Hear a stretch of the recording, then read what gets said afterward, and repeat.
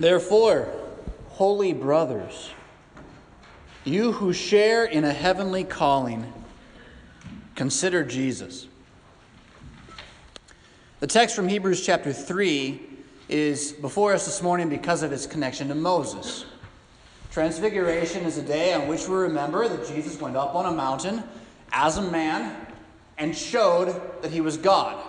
Now, he did that as well when he rose from the dead. But we're talking now about him letting the divine that was and is him just kind of break out of his body, just exist before us.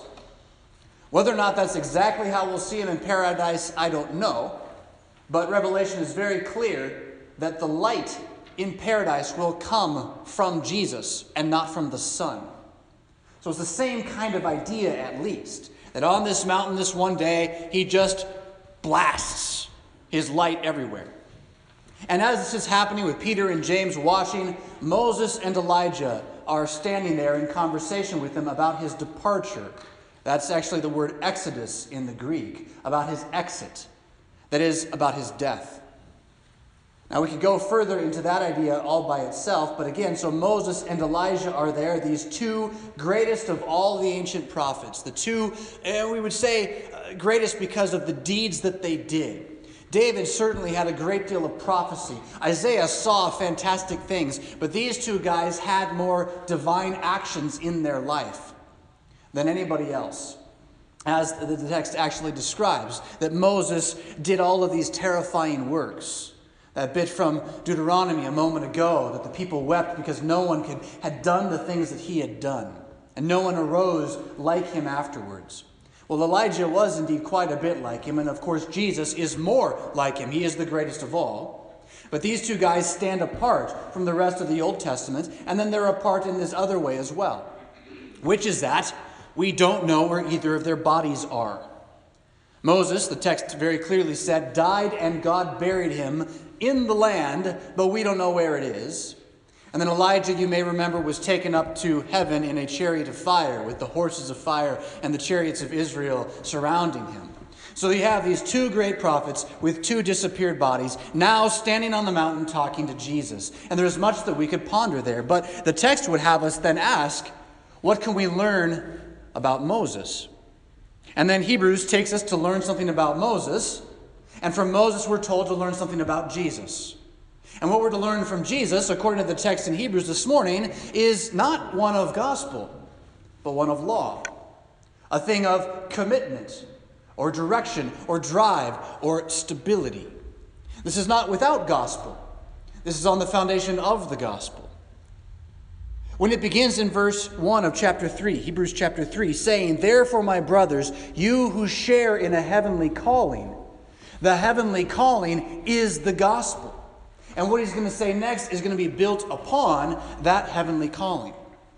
If you go back in the text just a little ways into chapter 2, you hear him talking about who Jesus is and what he has done for you. That is, again, the heavenly calling. It says in verse 14 of chapter 2, "Since therefore the children share in the flesh and blood, he himself," that's Jesus, "likewise partook of the same things, that through death he might destroy the one who has the power of death, that is, the devil, and deliver all those who, through fear of death, were subject to lifelong slavery." So, again, the gospel. Christ took on our flesh and blood, becoming like us in every way but without sin, in order to die on the cross, that in that death he could conquer death by being God dead. Since it's a battle between death and God, who must win? It must be God. Death could not contain him. And so coming forth from that tomb, he destroyed the power of death, which then the text tells us is the power of the devil. The devil who reigns over this present age by keeping humans bound in our fear of death. Now, maybe most people that you run into on a daily basis don't talk about the fear of death. They don't express that they actually are afraid of it. But I would wager that if you took a step back and you looked at the reasons for most of the decisions we make almost all the time, it comes back to trying to avoid death. Or at the very least, trying not to think about death. This becomes all the more evident when someone who you love is near death. I'm always a bit surprised when visiting a family of Christians and they have a loved one who is nearing death, and all they can talk about is how the healthcare system will stop them from dying. Now, there's nothing wrong with the healthcare system helping us live longer, healthier lives if it does that. But it is definitely wrong to try to avoid death at all costs and to be so afraid of it that you can't face it when it actually comes, as opposed to walking headlong into it as Christians, knowing that it can't contain us because it can't contain our Lord, that it has no power over us, that it is but a passageway to rest and sleep and divine paradise in Christ in heaven, which then is only, again, the waiting room for the ultimate paradise of the resurrection. Have you caught it yet? I'm saying it now almost every week. You are immortal. You are immortal. Death can't contain you because Christ has conquered it for you. And that fearlessness is there to combat the fear of death, which we carry in our flesh. If you're a Christian, you're bound to have the fear of death in your flesh. What it should really do is awaken us to see the fear of death in our flesh and call it what it is. Be aware of it, even confess it, and bring it to the supper and bury it in the forgiveness that's given there. The world, however, has no such antidote. It has no way to battle the fear of death but by trying not to die. There's a movement out there, I don't know how strong it is at this point. It is a group of people looking for what they call the singularity. The singularity is the moment in history that they believe will come when man and machine are able to merge. And in doing so, they'll be able to take their self, their mind, soul if they believe in such a thing, whatever it is, their life, who they are, and put it into a machine so that they can become a different kind of immortal. Now, you might think this is a little crazy, but there are very wealthy, very wise people pursuing this movement. And there's only one possible reason they could do so: the fear of death. They want to live longer here. And you might ask yourself another question.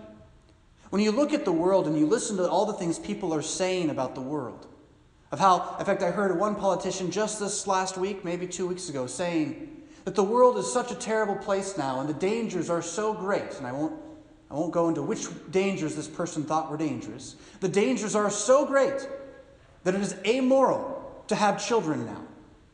It is wrong to bring children into this world. And yet, I would wager this person still wants to live here, just like everybody else.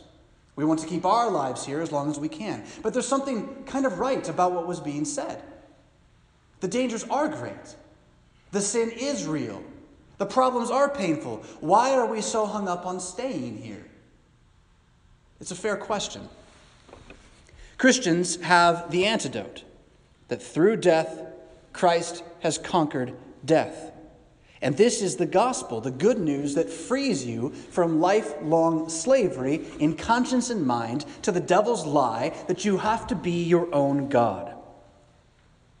The author goes on in verse 16 to say, "It is not the angels who help us, but the offspring of Abraham," that is, Jesus, the one descended from the line of David, Abraham, Noah, Adam, and so forth.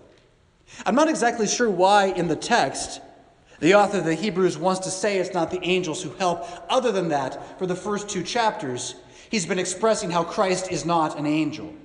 That the angels are fine, they're good, but that Christ is far greater than these angels. Not to hurt my Roman Catholic friends' feelings too much, but I might point this out as a text that says we should not pray to anyone other than Christ.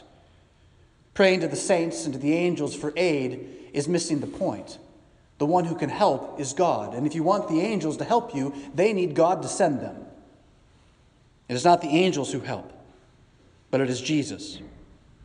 Therefore, Jesus, he, verse 17, had to be made like his brothers in every respect. That is, he had to be just like us. He had to be born of human flesh. He had to carry the burden of life in this world. He suffered for us by being under everything that we have, the only exception being his own sin. He had none of his own sin, but he certainly walked in your sin. He carried the results of sin upon his shoulders, So while he was not a sinner in the technical sense, he was one who knew sin deeply and intimately, maybe more than we do, because he would never have been blind to it the way that we are. He was made like us in every respect so that he might become a merciful and faithful high priest in the service of God. A high priest exists for one reason, to make a sacrifice. And that is what he does. Mercifully, faithfully, he offers himself up as a sacrifice. Next time you see this thing, oh, look at that. Came right off. That scares me now. Next time you see this thing processing, make sure you take a look at the back, where there is behind Christ on the cross a lamb slain with blood pouring from his side. That's intentional, right? That Christ is not just dying, but he is atoning. He is paying with blood in sacrificial high priestly form. And that is the mercy of God to you, to, as the text says, great big word, probably the best big word in the Bible, to make propitiation for the sins of the people. Propitiation. I feel like I may have taught you this before. If you want to remember that word, you need to know who the Rolling Stones are. They sing a very famous song. Everyone knows the tune. It goes, I can't get no propitiation. Except it doesn't, right? But it does. Same meaning. Satisfaction, right? Christ satisfies the wrath of God against evil at this moment. He propitiates. Because he himself suffered when tempted, he is able to help we who are being tempted. Therefore, holy brothers, you who share in the calling of knowing this, consider Jesus, he says. I thought that's what we've been doing, is considering Jesus. But he means now, consider Jesus' behavior. Consider Jesus' commitment as you consider your own. Jesus is, he calls him, verse 1 now, we're back in again, the apostle and high priest of our confession. So now apostle is different than high priest. High priest makes sacrifices. Apostle preaches, speaks. He is the speaker of what we then confess. To confess means to speak again, to say the same thing, or to repeat. He is the high priest of our words. Jesus, the apostle, the high priest, who, as those things, was faithful to him who appointed him. You, holy brothers, consider Jesus, who was faithful to God in doing what God sent Jesus to do. I can't stand having him backwards. I'm going to turn him back around. He was faithful to God in doing what God sent him to do. And what the apostle writing the letter here has in mind is that you would consider that action that he took, desiring to be faithful in his calling, and apply that, pursue that to your own life.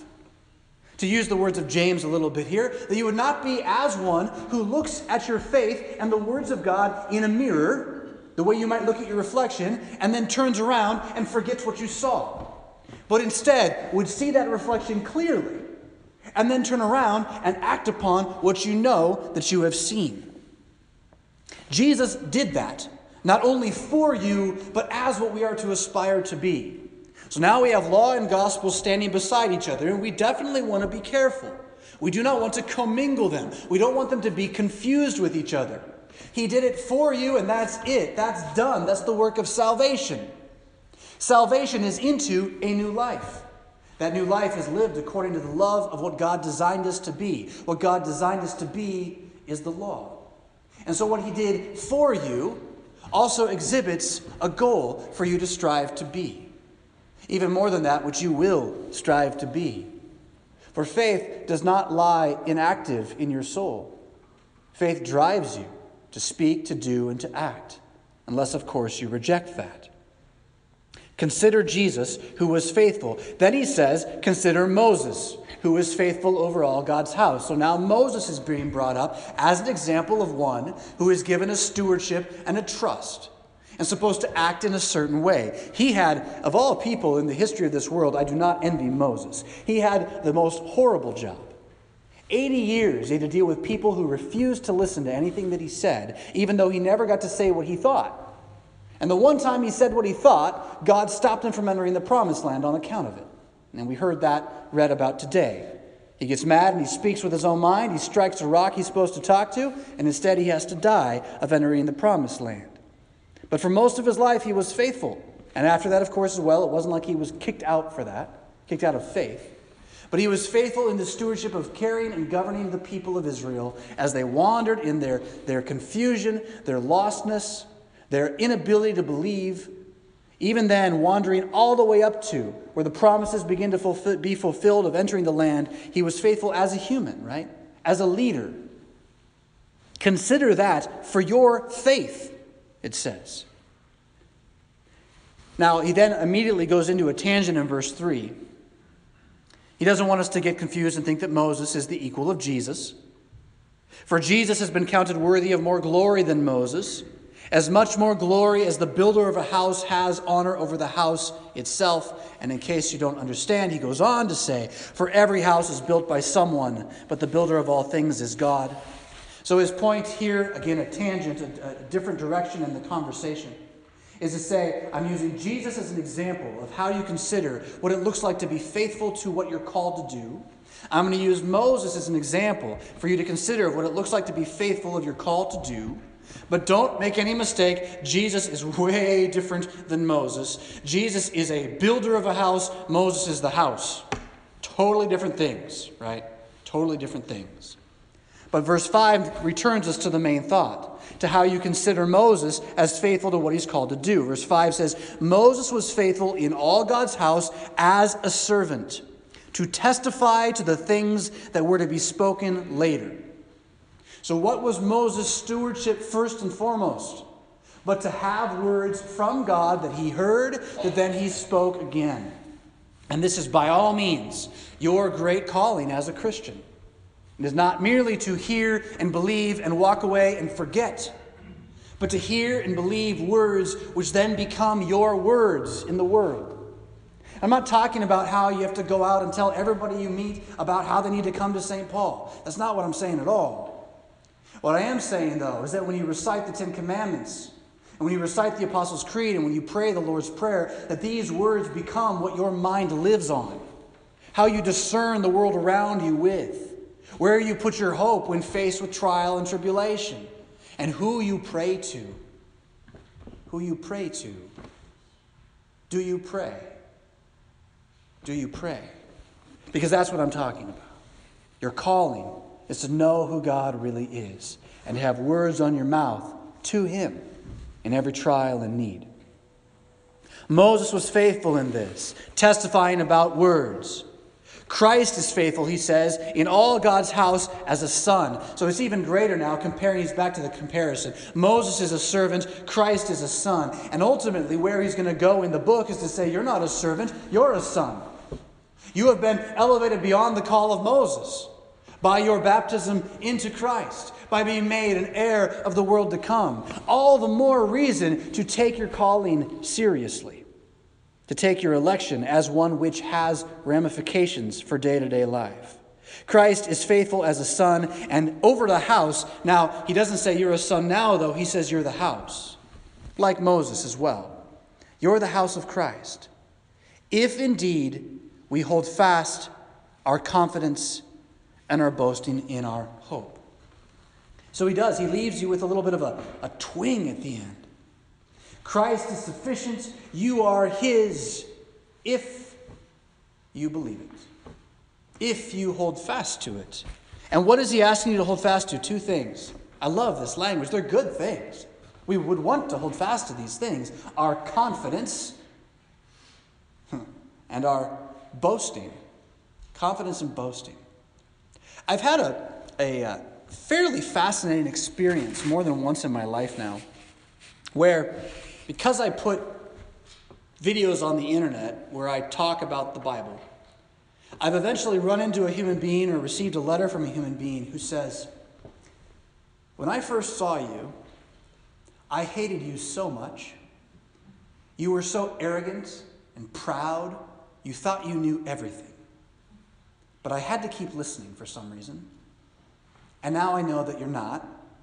And you just have confidence in the Word of God and the gospel. I don't know if I've ever gotten better compliments than that. And I don't want to lift myself up as so great here. My point is to distinguish between confidence in the Word and pride. Don't think that because we are to be humble people, we are to be embarrassed of our faith or afraid to speak it. Or that when somebody would accuse us of being hateful, we have to say, oh, well, maybe I am. No. You fall back on the Scriptures which you know, but that's just it. You can only be confident in the Scriptures when you know them, when you read them, when you study them, when you mark, learn, and inwardly digest them. Hold fast to that confidence. Hold fast to the confidence that Christ is risen from the dead, and that this explains everything. Everything in the world is explained by this. No other story has a hope of explaining what we see. The atheists' favorite arguments are always the problem of evil. How could a good God create this evil world? And yet, as much as that is their favorite argument, they also still insist that there's evil in the world. But without God existing, you have no measuring stick by which you can define evil. If all things come out of accidental chaos and an explosion that nobody can explain, there's no such thing as good or evil. There's only random chance. It all must be for the best evil that there is what you define. And so why are you so concerned about good and evil if you don't believe in it? And how can you even use it in an argument against me? You can't. It's not part of your worldview. So stop using my worldview as if you can use it. It's my worldview, the belief that evil exists. Now, if you didn't follow me on that track, that's okay. But the point is that we are given confidence to understand everything in a way that nobody else can. And it's not based on our own wisdom. It's based on simple words of God. And it doesn't even have to be the most extreme of those. Deuteronomy, Numbers, Leviticus. Just your 10 Commandments, your creed, and your Lord's Prayer make you the wisest of all people if you know what they mean. Confidence. And then boasting. Boasting in what? Ourselves? No. Boasting in our hope. Boasting that we're immortal. Boasting that Christ has been raised from the dead. Alleluia. Today's the last day you get to say Alleluia for a while. It's going to vanish. So that we remember how important it is to know that Christ has been raised from the dead. Alleluia. Holy brothers, my friends here at St. Paul, you share in a calling from God. Jesus has baptized you into his name. So consider him both as Savior, sufficient and complete, and as one who is faithful in his calling, and so does indeed expect you to care about yours. In the name of Jesus, amen.